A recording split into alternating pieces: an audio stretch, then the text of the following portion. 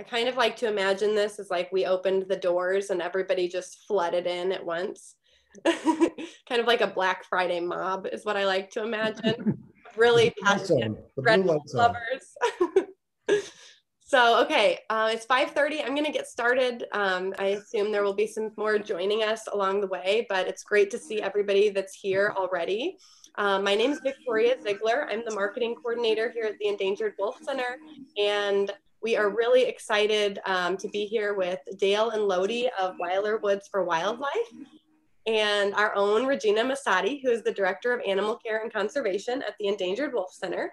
And we're really thrilled to see so many of you that are passionate about red wolves and helping us protect this species.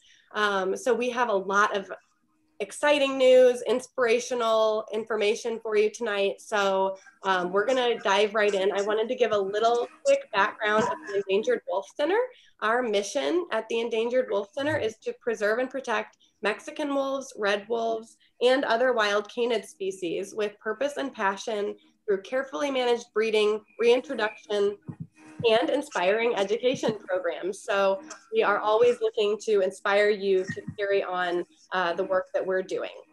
The beauty of these virtual events, you know, these are kind of, there's always could be some technical issues. So just be aware of that, and we will try our best to keep on going if any of those technical issues do arise. But one of our favorite things, truthfully, is just that we can talk to all of you from around the world, and that's been so rewarding. So there is a chat feature. I'm going to go over a couple of these Zoom ins and outs for everybody. Along the bottom of your screen, if you're using a laptop or a desktop computer, there's a chat feature. There's also a Q&A feature. So if you want to get in there and tell us where you're tuning in from in the world, and just let us know that this thing is working. The Q&A feature is a great place as our panelists are all going through their information. If you have questions for them, put it in the Q&A, and I'll be going through questions at the end. So, oh, I'm seeing people find the chat. Okay, so we have some North Carolina folks, Ohio, Missouri. We're located in Missouri. So it's awesome to see where you guys are tuning in from. So everybody get in there and tell us right now so that we know that it's working. Oh my gosh, that is so cool to see that. Isn't that awesome? Yeah. So we love it. Okay, we love hearing from you. It looks like you found the chat. The Q&A feature is similar in location, and that's where you can put questions for the panelists. So if anything pops into your mind, put it there, and we'll be answering those at the end. I want to get right into it with introducing Regina Mossotti. She has some great information about the history of the American red wolf for you. Regina Mossotti is a wildlife biologist and has been the Director of Animal Care and Conservation at the Endangered Wolf Center for almost 10 years. She's worked with both captive and wild carnivores for over 16 years, including capturing and collaring mountain lions in California, all the way to researching wolves in Yellowstone. So she is currently the Vice President of the AZA American Red Wolf Species Survival Plan, and she sits on the management team for the Mexican Wolf Species Survival Plan. She's also the foster advisor for the U.S. Fish and Wildlife Service for the Species Survival Plan foster efforts that take place for the Mexican wolf, and she's an expert in the field at that effort. So Regina, we're going to turn it over to you. I see you cringing, but it's true. You're awesome. Take it away, and I'll chime in between and keep us on time and everything. Sounds good. Well, that was a very nice introduction. Thank you. So I'm going to jump into it because the real stars of the show are Dale and Loti. My role in this is I'm just going to give you guys all a little bit of a background in what's going on, a very abbreviated background on what's going on with the Red Wolf program and why what Dale and Loti are doing is so critical to bringing awareness to this endangered species. So I'm going to go ahead and share my screen and give you guys a little background in one of the coolest animals in the entire world, in my opinion. I'm not biased at all. The American red wolf, and Victoria told you about our mission already. The American red wolf is a very special wolf. It is the only large carnivore species that is solely native to the United States. When you think about gray wolves, Mexican wolves, mountain lions, black bears, they all can cross, whether it's a Canadian border or Mexican border, but the red wolf's historic range is solely in the US. It was designated an endangered species in the 70s, and Fish and Wildlife Service realized that something was going wrong with this species, and they acted as quick as they could and tried to round up as many of the red wolves in the wild as they could to try and start, at that time, what was the first breeding program for a large carnivore. And with all the time and effort they spent, they only found 14 pure red wolves to start the breeding program with. So they brought those into zoos. Point Defiance Zoo was the first facility to help out with this program. Endangered Wolf Center was one of the first as well. And the only place they could find them was Louisiana, Texas area. And they kept searching, couldn't find any more, and officially declared them extinct in 1980. And the only remaining red wolves were in the captive program. And the reason this happened is mostly because of human perception. Misinformation is a big deal, not just now social media, but it was back then and was devastating for animals like wolves. And think what you've grown up with: Little Red Riding Hood, Three Little Pigs, werewolf movies, things like that subconsciously create fear. And if you fear something, you don't want to conserve it. But there's other myths out there too. There's myths that, red wolves are dangerous. In recorded history, we have not seen that red wolves have killed a human. We have misinformation that they decimate prey populations. Actually, they help prey by getting rid of ones that have diseases and stop that from spreading to other animals. So there's a whole bunch of misinformation that was out there. And this led to the US government at that time in the late 1800s, early 1900s, and starting a predator control program. The reason they did that is they thought that no predators, no carnivores like mountain lions and bears and wolves meant hunter's paradise for us: more elk, more deer. They didn't understand back then what the ecology of and the ramifications of taking those animals out of the ecosystem would be. And we actually saw the opposite happen. We did see elk and deer populations skyrocket, but unfortunately they devastated the ecosystem by eating everything down to the dirt, and diseases started to run rampant in those populations. They just didn't understand that back then. Once the red wolf population was almost eliminated, the other issue they ran into is if they couldn't find other red wolves to breed with, they tended to breed with coyotes. Now, red wolves don't want to breed with coyotes. They prefer red wolves. When their population is doing well, they kick coyotes out of their territory or even kill them. But when they're desperate and they can't find other red wolves, that's when hybridization happens. Loss of habitat and disease are other issues that red wolves face. So they brought these 14 red wolves into the captive program with this first ever, hey, we're gonna save this large carnivore idea, which was an epic, groundbreaking idea. They brought them in, and as I mentioned, several zoos stepped up to help them, and they were able to grow that population to almost 250 wolves today, which is amazing. And they did it in a way that they were able to raise these animals in wild spaces, let them be wolves, large packs, feed them natural prey when they can, human hands off. We don't pet them, we don't talk to them, we don't hand feed them, we don't habituate them to humans in any way, so that they stay wild. When they're released, they know and maintain that natural fear of humans. Whenever that two-legged thing comes running by, I run away, and that's what helps keep the wolves safe. And it was successful. And it was innovative. They did incredible things with this program. As I mentioned, they were the first to reintroduce a large carnivore back onto the landscape where it had essentially become extinct. They did this in 1987, which predated Yellowstone, predated the Mexican wolf reintroduction. And both of those programs really benefited from a lot of the work that the Red Wolf program did. They learned a lot of techniques like pup fostering, how to release them in different ways, hard versus soft releases, being able to do genetic field testing, which is what I'm doing with one of the pups up in the corner. So the Red Wolf program really paved the way for not just the red wolf, but for other species as well.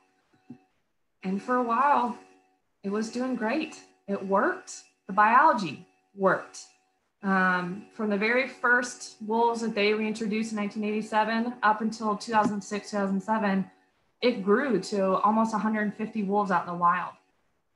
But unfortunately, a disinformation campaign went through at that time, spreading misinformation to the local community that really hurt the Red Wolf program and led to poaching being increasing. It led to a step back in some of the reintroduction and management efforts. And unfortunately, what that means is that today, where we had a really successful program, we're now down to less than 20 red wolves in the wild. But the Fish and Wildlife Service has not given up on the species. They came out with a review of this program in 2016 that said the red wolf recovery efforts will work. It can work. We've seen that it works in the past. We just need to be able to bring the community on board. We need to do more awareness. We've got the biology part figured out. And they came up with multiple goals, two of which were to identify new recovery areas in the southeastern United States where red wolves are native to. And to be able to do reintroduction, they need to secure the captive population. What that means is they need to double the amount of wolves that we have in the species survival plan, in the captive program right now. What that means is we need to go from about 250 wolves to close to 400. And Fish and Wildlife Service wants to do this because it not only helps retain genetics of this critically endangered species, but it also helps for them to be able to pull adult animals out for reintroduction into these new areas in the future without compromising that captive program and the genetics and the efforts there. And they have put over $500,000 towards this effort. C2S2, an organization that focuses on conservation, worked with the Fish and Wildlife Service and the center to get recovery challenge grants from the Fish and Wildlife Service. And it's been a huge boon because it's helping us work with different institutions across the US to be able to grow and build new breeding spaces to help with future reintroduction. And I'm really proud to say that the Endangered Wolf Center was a recipient of part of that Recovery Challenge grant. It was seed money to help us be able to get donors to step up and help us build 2 new breeding habitats at the center. And I cannot thank our 2 amazing speakers tonight. Dale and Loti were huge contributors to that. They helped us match the grant that we got from the Fish and Wildlife Service, as well as the Donald Slavic Family Foundation, the WSBK Ross Charitable Foundation Trust, Washington University for giving us the land, and again, Fish and Wildlife Service and C2S2. So we're joining in that effort and helping to lead the way to bring other institutions in on that so that we can reintroduce these guys in new areas in the future. So we know we've got this awesome opportunity. We know we've got Fish and Wildlife Service looking for new sites. So how do we go from this, the wolf being a source of fear, big bad wolf being a source of fear, to the American red wolf being a source of pride? And we have to do that through awareness. We learned that the hard way, not just in the red wolf program, but in other endangered species efforts. We have to bring the community in. We have to grow education and awareness campaigns, dispel, especially on large carnivores, dispel myths that are out there that make people fear reintroduction efforts. And really speak to the public. What is important to them? What are things that we can talk about, bring science in to show them that wolves don't just benefit the ecosystem and keep it healthier, but they benefit us too. And you know, our center and Point Defiant Zoo and other institutions have worked together to design materials that can be used for free for institutions and universities and teachers across the country to help with this effort. C2S2 worked with a film crew that is just one of the best film crew running Wild Media to create the Resilience Story of the American Red Wolf film. Victoria is going to put that link in the chat box so you guys can see it, but a beautiful film that you can share with all of your friends. And essentially what this means is that we need to work together. We need to collaborate, and we need to come up with creative ways to connect the public with this endangered species so they see how beautiful it is and how amazing it is. And we'll want to step up and help save it. And that's why I'm so excited about our speakers tonight. They have done just that. They have figured out creative ways to get people excited about conservation and specifically endangered species that people normally wouldn't even know about. Red wolf's a great example. Most people don't even know it exists, let alone that it's critically endangered. And our wolf, you know, in terms of being an American. So I'd like to introduce Dale and Loti. If you guys have questions for me, put them in the chat box or Q&A. We'll answer them at the end. I'm gonna go ahead and get out of my screen. Thanks, Regina. That was great. Dale and Loti, I'm not gonna be able to do you justice introducing you because you are two of my heroes, but Dale became a sculptor and a conservationist in his 40s. After working as an engineer, a Navy pilot, thank you for your service, Dale, and a business consultant. His wildlife sculptures are now in museums and zoos around the world. Loti is a business owner, an insurance broker, a native plant gardener, and a conservationist at heart. After Loti sold her insurance firm, she moved to the foothills of North Carolina to be closer to nature and wildlife, where she has funded and helped plant 3 butterfly gardens in partnership with her local land conservancy. That's incredible, Loti. Loti and Dale met at one of Dale's art shows, and after 8 days were engaged in their late 60s and said, "What do we do now?" The answer? Create Weiler Woods for wildlife to promote awareness and protection of misunderstood animals and their habitat. Using Dale's sculpture and Loti's blogs, they inspire others to become conservationists for the underdogs. So I give you Dale and Loti. Thank you. Thank you, Regina. All right, I'm going to try to share our screen right now. So bear with me one second. And I've been putting some links in the chat. I can see that Loti looks good. And so if you still have your chat open, everybody, you can click on those links or save them for later.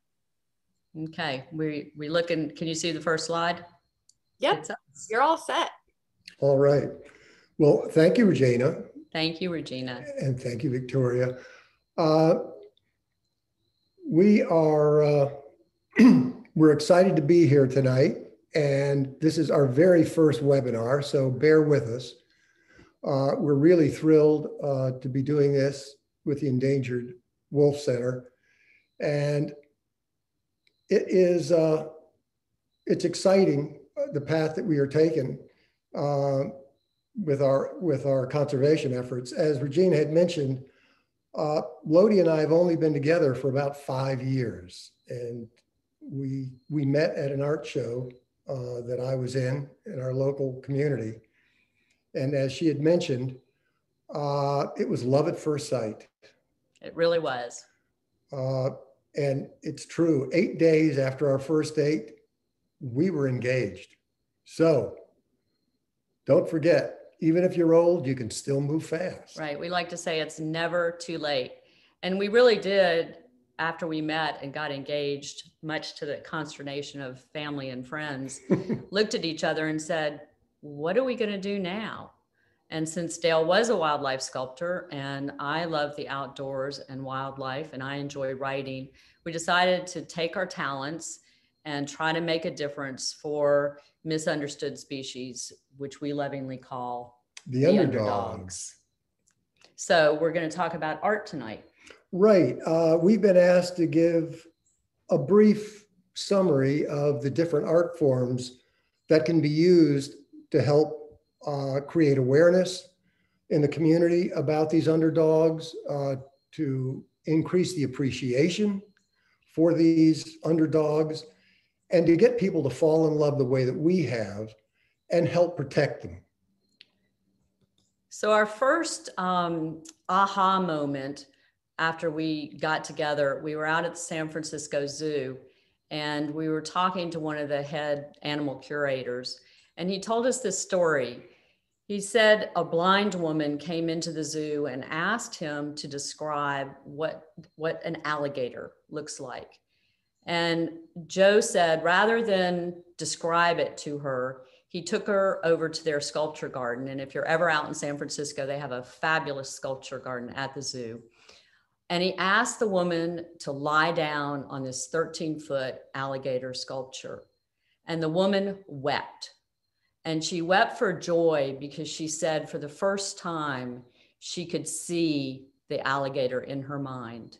And we were just blown away with that story because it really told us the impact that art can make on all of us. Art can touch your soul. It truly can. And another example is at the North Carolina Zoo, where they had unveiled my sculpture of a hellbender. And they put it in front of their new Streamside exhibit. And if you don't know about hellbenders, they are very secretive animals and they're tough to see. This allows the viewers to come up and actually not only see it, but touch it and feel it. And learn all about them with art. So again, it certainly brings the public in contact. Now, how did we get involved with red wolves? When we were at the North Carolina Zoo for the unveiling of the hellbender sculpture, the head of their red wolf program, Chris Lasher, took Loti and myself aside and said, if you all love underdogs, have I got something to show you? And Chris took us off exhibit and they had a red wolf pack. And the red wolf pack, two of the red wolves had just had puppies. And they'd had two red wolf puppies, which we got to see. And it was love at first sight. Sure was. Sort of like Dale and I. We were smitten. And then Chris told us the story of the red wolf, that the only wild pack lives in our home state of North Carolina, and they are critically endangered. And this was about 3 years ago. And at the time, there were about 40 left in the wild. As Regina mentioned, sadly, we're down to probably 20 left in the wild. But we knew at that very moment that we needed to do something to help protect these red wolves and help try to save the species. So when we got home, I went out to my studio and started looking through my rock pile to see if I could find any red wolves. And how I work is I do not start a piece until the stone tells me what's inside. I know it sounds odd, but that's how I work. And this piece of stone I'd had for about 10 years, couldn't see what was inside it. It wasn't talking to me. But after seeing the red wolves, there was a reddish color in the top or the front 2 inches of this stone that just screamed, howled red wolves. And then there was some greenish stone behind that that I could see would be perfect for the vegetation. So I want everybody, just before we move to the next slide, to look at this piece of rock and see if you see 2 red wolves in it. It's right there. I don't see them, but then again, I'm not a stone sculptor. So let's listen to this. Look what's starting to peek its noses out of the stone.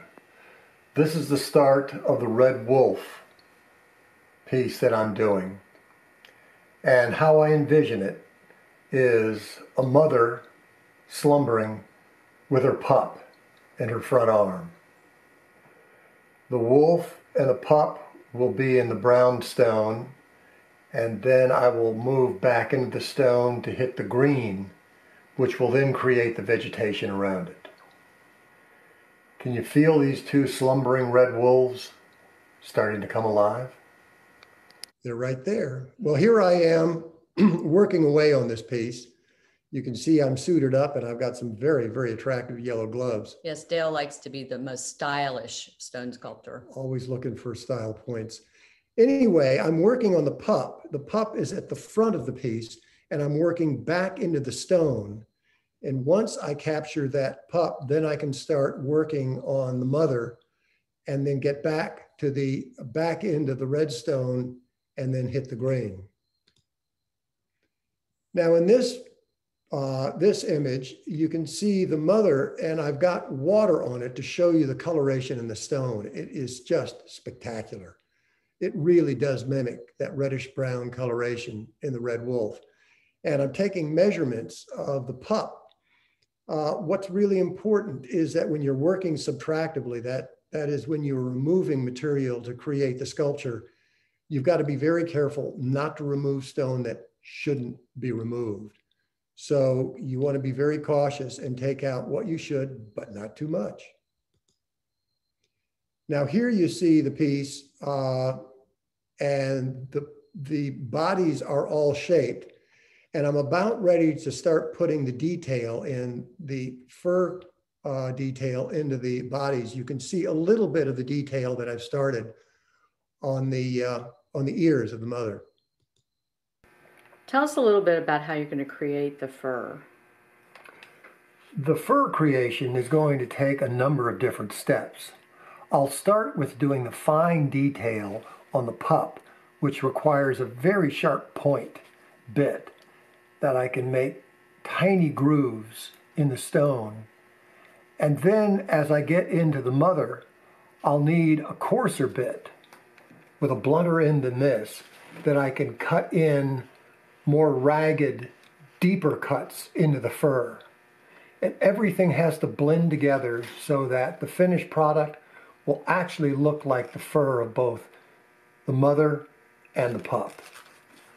Here we go. Now in this picture, this shows the sealant going on. That's the final step of the process. And what the sealant does is it both brings the color out in the stone and it also seals it. I'm now putting on the first coat of sealant, which brings the colors out in the stone and also seals it, so it'll protect it. But look how the colors in the stone absolutely jump out when this sealer goes on. It really does breathe life into these wolves.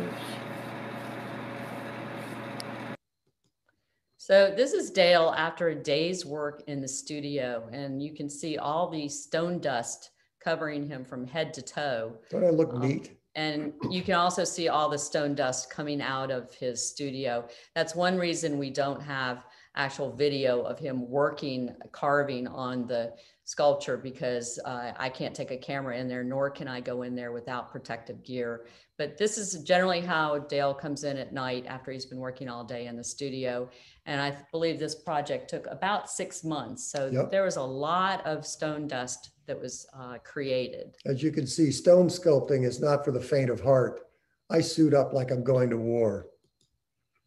So another aha moment we had while Dale was carving this red wolf is we got a call from a friend of ours, and she asked if her daughter and a couple of the Girl Scout troops that her daughter was in could come by. They were working on their outdoor badge and they wanted to see what a wildlife sculptor does. And we said, sure. So they came over, and within the first probably minute that they were there, they really didn't care what Dale was doing as a wildlife sculptor. They wanted to know what these animals were that Dale was carving. And we told them the story of the red wolf. And again, that these wolves only live in the wild in our home state of North Carolina, and that they were critically endangered. And these three gals became red wolf advocates on the spot. They did a huddle and they came back and said that they really wanted to learn more about red wolves, and they actually wanted to donate their fundraiser for the fall to red wolf conservation and do their future projects around red wolves. So it was another instance of where we saw how art could have an immediate impact and on touch people, your soul. touch your soul, and bring awareness, because they didn't know what a red wolf was.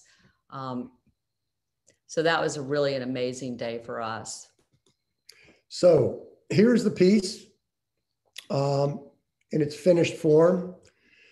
And once we got this piece completed, Loti and I asked ourselves, now, how are we going to use this piece to get the maximum exposure? Mm-hmm. to bring it out to the public, to get the public more aware of red wolves. And because there's only one piece, we knew that we were going to be limited in our efforts. So we went back and we talked to Chris Lasher at the North Carolina Zoo, and we also spoke to Ben Prater at Defenders of Wildlife and asked them if they had some ideas about how we could expand the exposure for this piece. And Loti and I and both Chris and Ben came to the decision of doing castings and making multiple pieces so that we could make these castings available to the various facilities around the US that are breeding and rewilding red wolves.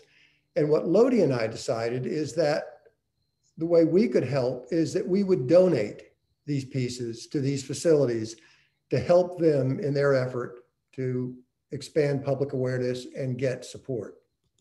So here you see 10 of the castings, the originals on the easel behind the 10 castings. And while they all look similar, each one is hand painted. So they're all unique. And they're magnificent. And they are just amazing. So looking at some of the places that the castings have been unveiled, the first unveiling of a casting was at Alligator River Wildlife Refuge. And that's where the red wolves live wild. And we got to go out there, and while we didn't see any red wolves, we did see a lot of black bears. So if you get a chance to get out there, it's a great wildlife viewing place. Beautiful habitat. But this casting is in the Red Wolf Education Center. And so it's both bringing awareness to local residents and also visitors that might be out there visiting the wildlife refuge. And it was just a great day. Defenders of Wildlife sponsored this casting. The next casting, this is actually one of our favorite pictures. This is at Zoo Knoxville and was one of the early unveilings of the casting. And we got to go over early and had the honor of having lunch with all of the red wolf keepers, and they're pictured here. We were so inspired in talking to these folks about their commitment, their dedication, their hard work. And I mean, we just came away wanting to do even more for red wolves. So thank you to all the keepers that might be out there listening for all the work you do, because without you guys, we wouldn't have a red wolf captive population. And as much as we love assisting the red wolves and the other underdogs, as Loti had said, we get such joy from meeting all of the people who are helping to conserve and preserve these endangered wildlife. We feed off of their energy. This is what keeps us going. And then last but not least, the Endangered Wolf Center has a casting. Unfortunately, last year with the flooding that went on at the Endangered Wolf Center, and then we had the pandemic hit, the casting has not yet been installed, but stay tuned, because in 2021, there will be some announcements about an installation, and we actually hope to get out to Missouri to be there for that installation. Now, this next image shows where these castings have been unveiled or will be unveiled.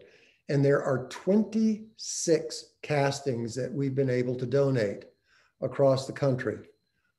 If you had asked Loti and myself how successful this would be and what kind of a reach we might have, we would never have imagined this. And you can't really see it in this picture, but if you look behind us, there's actually one extra casting that we kept because we felt like we needed to have one on our wall. That's exactly right. So getting back to the original, we found homes for castings, but we weren't sure what we were going to do with the original stone sculpture. I mean, you don't really put it on your coffee table in the middle of your living room. And it's not easy to move around. So what we did is we went back and talked to Chris Lasher at the zoo and asked him if he had some ideas about where the right place would be for this piece. And lo and behold, he came up with Arkansas State University. And who knew, we didn't know, lots of you all might know, but the mascot for Arkansas State is the red wolf. How cool. And if you have never been to Jonesboro, when you go, you'll be blown away by the enthusiasm of the entire town and college community for red wolves. There are red wolves everywhere, pictures on buildings, everybody wears red wolf t-shirts. It is just an amazing, amazing campus. And they give each of the freshmen a book called The Secret Lives of Red Wolves, because they take red wolf conservation very seriously. And we're actually going to be teaching a class next week for their biology students, which should be a lot of fun. But the original is on loan right now to the Bradbury Art Museum. And this is the chancellor of the university with Dale, and they're both doing their... You can see us doing the red wolf howl. Yes. Symbol. And speaking of howling, this is actually the most photographed place on campus at Arkansas State. And the chancellor's wife wanted to make a statement about red wolves. And so she commissioned and actually paid for this sculpture. You can see us there on one side, and then there's Chris Lasher, who was instrumental in a lot of this. He came over for the unveiling, and the lovely Regina, who drove down, I think the day after the floods. I think your shoes are still wet in there. And Jeff Hankins, who is our contact at the university. But just another example of how art is being used by the campus to bring awareness to red wolves. Now, let's talk about how art can be used to help educate and enlighten. This was an art show put on up in Asheville, just north of us, sponsored by the Defenders of Wildlife. And it was exhibited at the Buckner Gallery, and it included a number of different art forms, and all of the money, or a portion of the money, I should say, for the sale of the artwork went towards red wolf conservation. Mm-hmm. And included in that show were paintings, sculpture, photographs, jewelry, even stained glass. So it was a very successful exhibit. And this is one of the paintings that was sold. This was by Jenny Buckner, who owned the gallery. And you can just look at that painting and feel the emotion of the red wolf, and it makes an emotion in us as we look at it. How can you not fall in love? And then photography is an art form. This is a photograph, one of our favorites, that Rebecca Boyes did at the Wolf Conservation Center up in New York. They have a casting, and we were up there for an unveiling, and she shared with us some of her red wolf puppy pictures. And again, how can you not fall in love with this? And so we asked her if we could use her photograph with credit, of course. And we had note cards made out of it. So if you get a thank you from us, you're hopefully going to learn a little bit about the American red wolf. And for those of you that don't have access to photographs, one of the things that we found is there are a number of websites, Flickr, Upsplash, Pixabay, that offer free photos that you can download and use for social media posts or have note cards made out of them. So just because you don't have the photograph, don't let that stop you from using photographs online. Absolutely. And you can even contact photographers whose pictures you like and see if they might be willing to share them. And quite often, if you tell them what the cause is, they're more than willing to share their photographs with you. And Regina mentioned this film, Red Wolf Resilience. You know, filmmaking is an art form. And Justin and Alex, in conjunction with the Endangered Wolf Center and a number of other red wolf organizations, put together this beautiful film. If you haven't seen it, it's on YouTube, it's free, 15 minutes. It tells the story, but another art form. So if you are a videographer or a filmmaker, you can use those talents to bring awareness to misunderstood animals, especially the American red wolf. And the written word, one of my favorite things, this is an article that we wrote for Sculpture Review, which is the magazine that the National Sculpture Society puts out. And the title of our article was Art, a Champion for Endangered Wildlife. And you can see Dale's Hellbender sculpture sort of hidden there, and the red wolf sculpture, and then one of his bat sculptures. So if you want to read this article, it's on our website, but it talks about using art to bring awareness and inspire conservation. Here's another example, jewelry. These are beaded earrings, very simple, but very, very powerful. So you don't have to create the art, you can wear the art. Right, and I guarantee if you wear wolf earrings, somebody's gonna say, what do you have on your ears? Or if you wear a wolf t-shirt, like we have our Endangered Wolf shirts on. We got our colors. You get to tell the story of the animal you have on your t-shirt. So it opens up a dialogue, and you can help put the word out. Another form of art that a lot of us don't think about is music.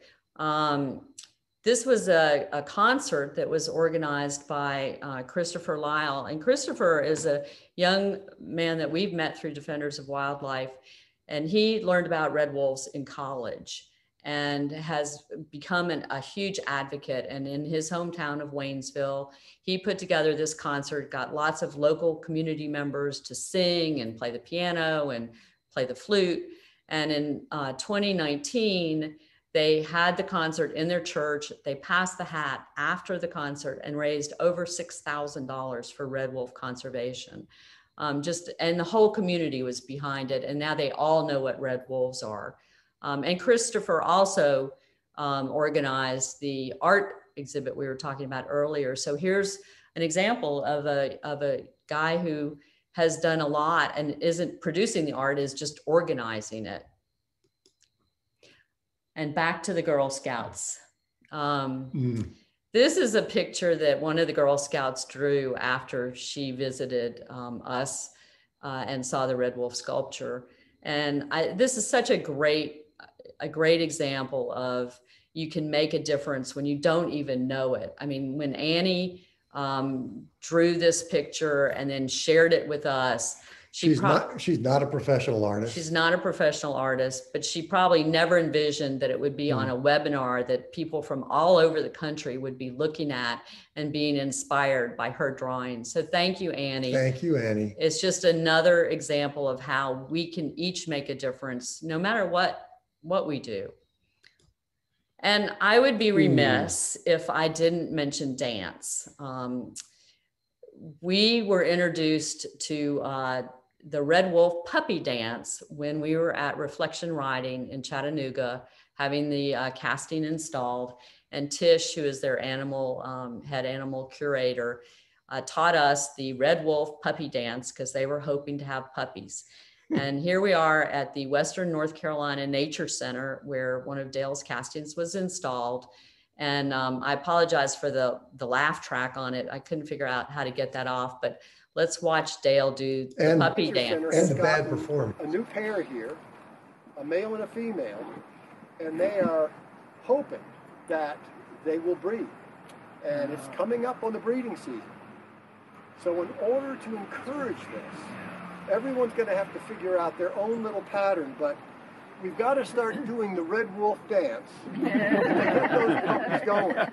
So in the privacy of your own home, work on it, and in the spring, we might have a whole bunch more red wolves, and the pack will be expanded.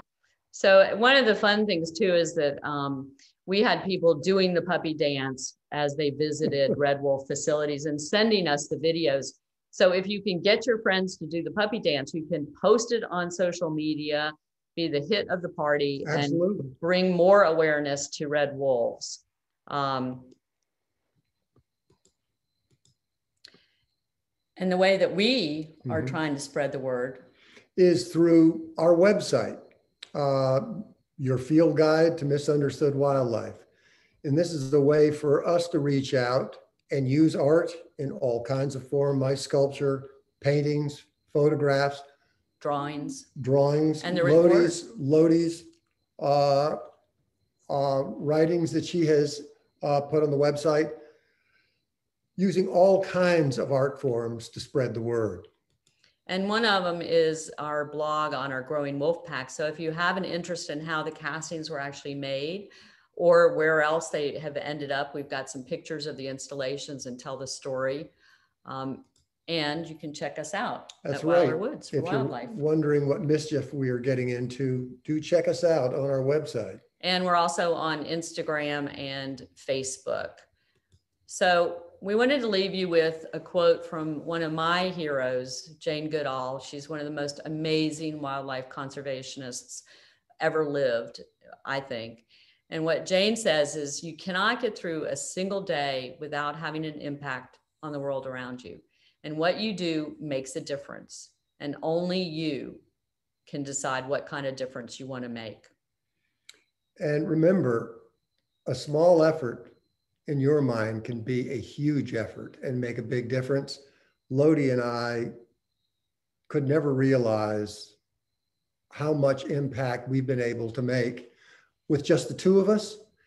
And you don't have to be an artist in order to spread the word. You can plan and organize an art show or a concert, or work with wonderful organizations like the Endangered Wolf Center. And collectively, working together, we really can spread the word and educate the public and get people to fall in love with the underdogs, just like Loti and myself. And each one of you tonight is making a difference just by watching this webinar, because you have the ability now to go out and spread the word, do social media posts, but you've taken the time tonight to learn something, we hope. Thank you. And we appreciate that. But every one of you has made a difference just by watching this. And Regina, we're going to pass it back to you, because I think you're going to share another art form. I am. I can't say enough how amazing what you two do is. And I have to say, from a personal perspective, seeing that sculpture the first time, as a scientist, you know, we talk often about animal behavior and all that stuff, but it just doesn't connect the way that art does. And one of my favorite, the emotions that I get from looking at that sculpture is it shows the bond that a mother wolf has with their baby in a way that no words that I could ever give would ever do. And I've been lucky enough to see that bond, and how you did it, how you captured it in that sculpture it's literally magical. And it's important. I mean, that's a great example of that shows people a side of wolves that they would never be able to see otherwise. And it connects them to them in a way that is very powerful. And I'm so grateful for that. So I just want to say thank you again for that beautiful piece and all the pieces that you do. So really quick, I have somebody that I want to introduce, my amazing husband. Travis Mossotti is an award-winning poet and my favorite poet. I'm not biased at all. But you can find his books on Amazon. But one of my favorite books that he's done is Field Study. And as Dale and Loti mentioned, you know, there's so many different ways that you can impact conservation. And when I give talks to students at universities, they always ask me, you know, what degree do I need to get in biology? Well, biology or something similar is one field, but communications, education, art. I mean, there's so many different, go into law, you can go into filmmaking. There's just so many different ways that you can help with conservation. And even like, you know, they said in your own backyard, planting native gardens. I mean, you can make impacts in all sorts of different ways. But Travis is a poet, obviously, and that's his way of connecting. And again, one of my favorite books that he's written, I'm not biased at all, is called Field Study. And it's about his time with me doing some of the crazy work that I've gotten to do in my life and that we've been able to do together. And so I'm going to turn it over to Travis. Thanks for the invitation. It always seems fitting to end things on a poem or some, kind kind of note of reverence. This book came out in 2014, and it really did show the power of how art can open up discussions and create interdisciplinary opportunities. I did a 10-state, 16-city book tour that took me through Arizona, Oregon, Idaho, a lot of places where wolves exist in the wild. And I got to read these poems to people along the way and start a lot of conversations. This poem in particular that I was going to share with everybody tonight is a poem that I often read. It's about the Endangered Wolf Center, which is here in St. Louis and often has fairly cold winters, at least historically. This one winter in particular, there was a power outage. Now, for the Endangered Wolf Center, they house some species like the African painted dog who are not used to Missouri winters and are not really equipped to handle the cold temperatures. So they have den boxes which are heated and generators when the power goes out that need to be filled with gasoline. And so the night of this poem is a night where we went out, Regina and myself, to go refill the generators. It's called Midnight After the Snowstorm. 10 degrees below zero, and the moon ate everything white, made the heave and suck of each step glow, while the generators hummed along as casually as a gang of dock workers with crisp bills between their fingers. A Mexican wolf paced us down the fenced corridor, never saw, only felt him and the others in the pack, their eyes. After refueling the generators until they brimmed, with enough fuel to keep the den boxes heated until dawn, we began the slow walk back to the truck, listened to night break down into a fit of howls of longing, lonely. And now, whenever I hold the sound of those animals, it opens like a dogwood blossom. But then I squeeze too hard and it dies. I squeeze until those fences, which shimmered brilliant as jewels inside night's fist, turn to ash, turn and fall like snowflakes bristling through fir and pine. And I am empty again, my hands out, offering this. Thank you. Thank you so much. Do we do poetry snaps? Yes, you have to do poetry snaps. It's required. We know you're all doing them too. Okay, thanks so much, Travis. Let's go ahead and I'm going to share my screen. I want to show you something that we've been working on recently that ties in really nicely here. So I'm going to, hopefully you can see that here. We recently did a little t-shirt contest here at the Endangered Wolf Center. So if you follow us on any of our social media, you probably saw that we were sharing this and encouraging artists to get involved. And this is just another example of a really easy, fun way to get involved with conservation. And we were so glad to see all the fun designs that came in. And you can see here all different styles, all different age ranges that were getting involved. One of my favorites here, we can see that there's a mom wolf that looks like howling on the top of this cave, and then there's some puppies in the cave. I absolutely loved to see these submissions coming in. It was really amazing. And then we narrowed it down. We did a voting round and you all got to vote for your favorite. And now that shirt is being sold in our t-shirt store. And I'll put a link to that in the chat. But you can see what the finished design looks like there. And people can now wear it and be able to have that little conversation starter about why they love wolves and why they want to protect the heart of the wild. So that's available now, but that was a really fun way. And I wanted to put a little bit of bullet points here to share with you some other ways that you can get involved in saving the American red wolf and in conservation of other animals. One way is to use your talents to create a fundraiser. So there's actually the shirt company that we work with. It's called Bonfire. And I'll share in the chat, but they have a new feature where you can actually create your own art and run your own fundraiser for a nonprofit of your choice. So it doesn't have to be us. We would like it if it was us, but you can do that. And that's a really fun way to get involved. You can also volunteer with a local wildlife center. You can adopt our pack of American red wolves. I think I saw in the comments somebody that adopts our Mexican wolf pack. So we love to see that. And that's a really great way to get involved and to have a really special relationship with a pack of wolves, is to make an adoption, which is a symbolic adoption. You can also educate others. Dale and Loti mentioned that, just even a social media post can make a world of difference, because a lot of these animals, these underdogs, like they mentioned, people just don't know that they exist. They don't know why they should save them. So using your tools like social media and any outlet you have is a great way.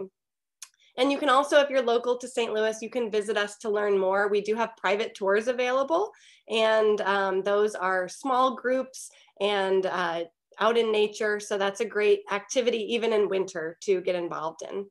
I put along here the bottom, we are on all of these social media platforms. So if you want to type in Endangered Wolf Center and follow us there, that's another way to stay involved. So I'm going to go ahead and stop my share. And I wanted to read off some of the questions and see if we can get some answers. Hey, Victoria, can I just add one thing to another way to help? Absolutely. And you, I think you might have mentioned this briefly, but I want to say how much it makes an impact. I've gotten to see it firsthand, but the Endangered Species Act and different endangered species that are out there definitely need a voice. And you guys can all be that voice. And those who needs to hear that are our representatives, both federal and state. And I used to be cynical and think that nobody ever heard me, but I was lucky enough to go to the Capitol in DC and talk to some of our senators and congressmen about red wolves with some of our friends from A State. And it was amazing. They heard folks from A State that were writing them about red wolf conservations. We got there, they're like, oh yeah, we've heard about red wolves from some of our constituents. So that was incredible and so inspirational to me. So write your representatives, tell them that you want them to help save endangered species like the American red wolf, and they listen. So just another way that you can get involved as well. Thanks, Regina.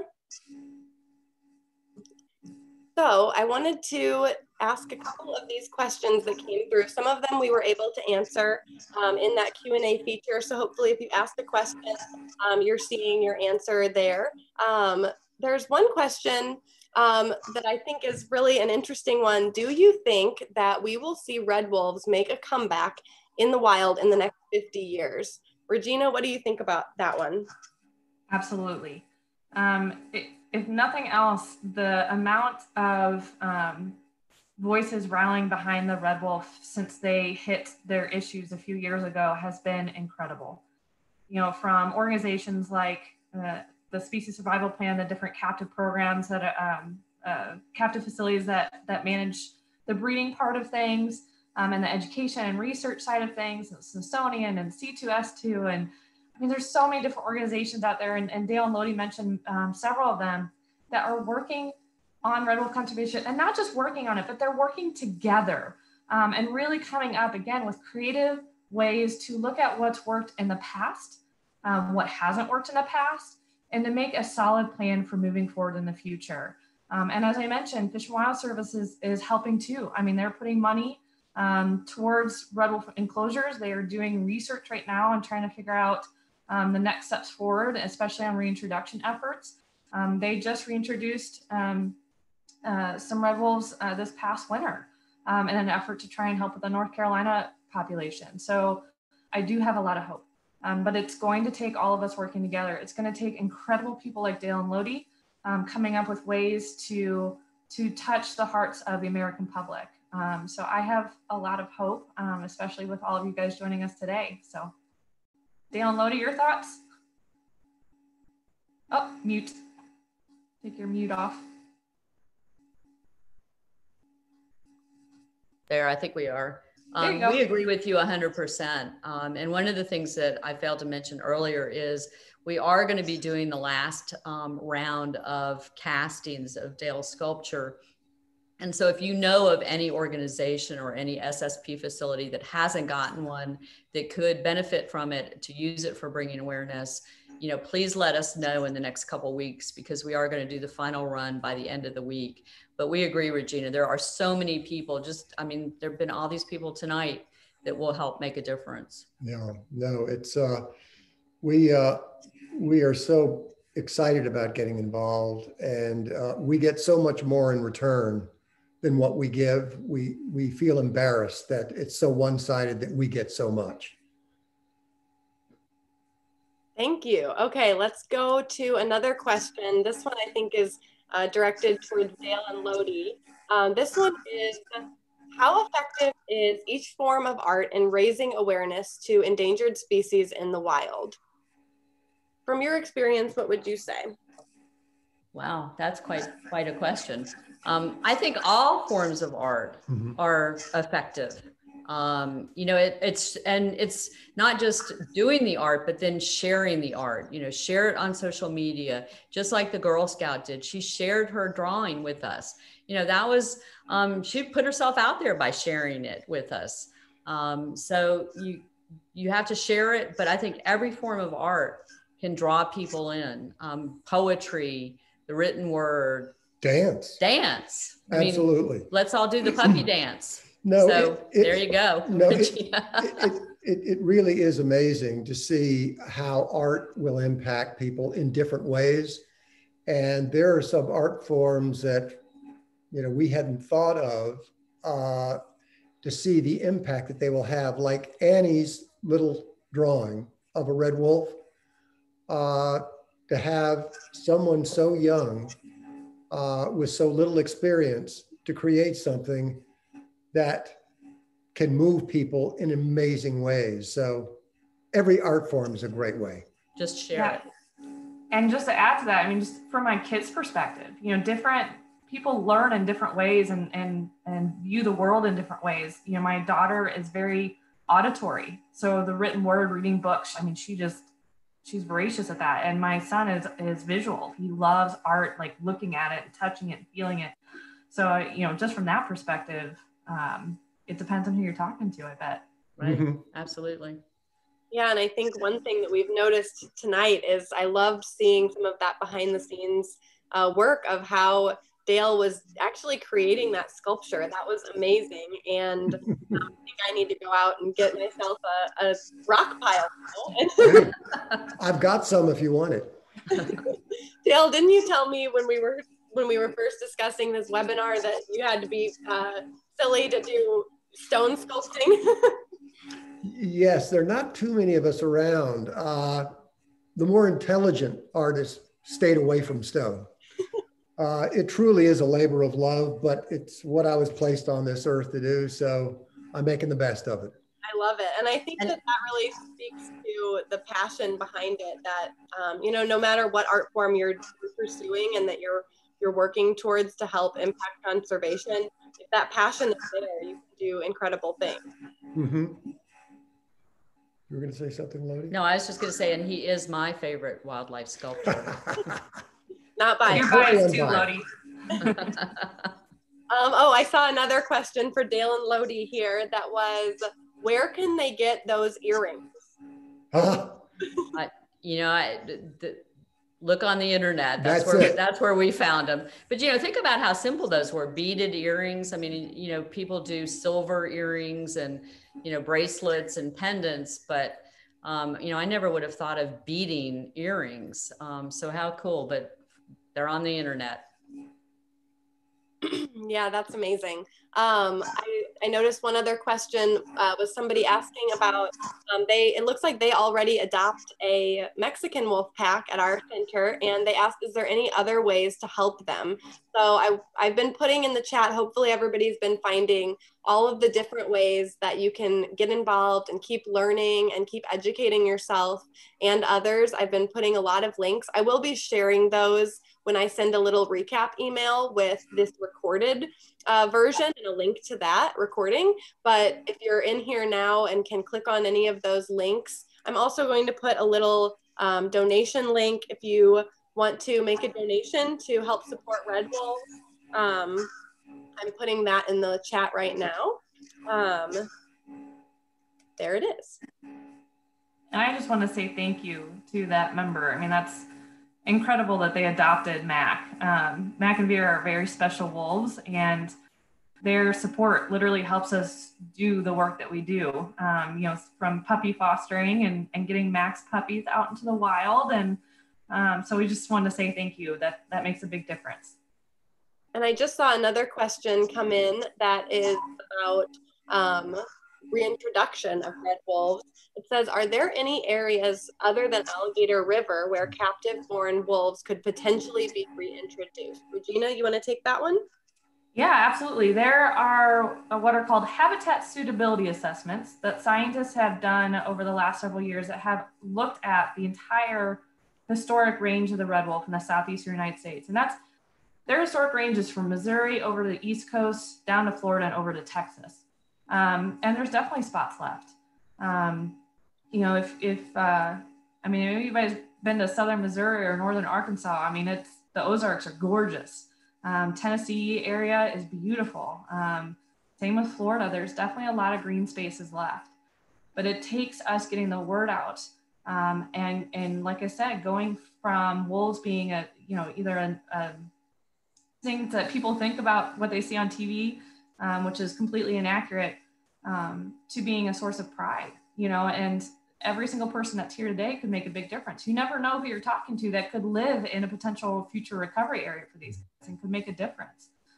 So you're all ambassadors now. I hope we'll be ready for that to step up and do it. But yeah, there's definitely spaces left. Again, that's why I have so much hope for this species. We got to get the ball rolling. We've got to get those reintroductions started as soon as we can. That's great. And it's so exciting that we're going to be able to house more red wolves soon at the Endangered Wolf Center. We're very excited about that. And if anyone is local, we hope that you'll be able to come out and see us soon. Even with COVID, we had to shut down briefly, but we've reopened and are offering those private tours and some photography tours. So if you're a photographer in the area, we would love to see you. That's actually how I got started working with wolves at the Endangered Wolf Center. Was I do video production. So I came out and I wanted to film the animals and try to raise awareness about them. So yeah, it can really lead to a lot of awareness, especially because, you know, we think about, even like we mentioned, social media. When we're sharing these things, we all have different people that we know in our network, and all of you now can be those ambassadors for our wolves. We saw even sorry, Victoria, I was gonna say, even our animals are artists. You know, some of our animals do paintings. You know, some of the guys who, like our African painted dogs who we do training programs with, who don't have a release program or a recovery program, do painting. So even they get in on the action of doing art for conservation. Everybody's doing it. Yeah, we're hoping to get some of those available for your holiday shopping. So holiday shopping comes around, keep the wolves in mind, that you can still make a difference even when you're doing that type of shopping, and that can still be educating your family members. Get everybody to love wolves as much as you do. Okay, well, I don't see any other questions. I saw a ton of great response in the chat. We appreciate all of your kind words.